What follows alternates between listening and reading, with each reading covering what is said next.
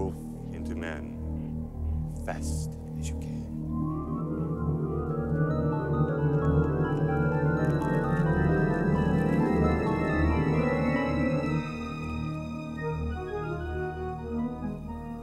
Get up, Dagger.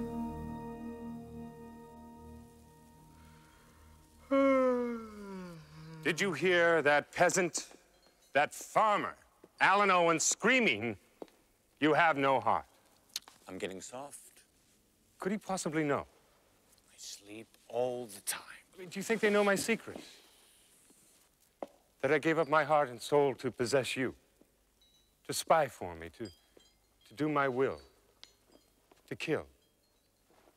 The power of the wolf. That's me.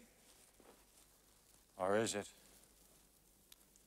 What a miserable creature I've become. I don't know myself anymore. I'm not really an animal. I'm not really a man.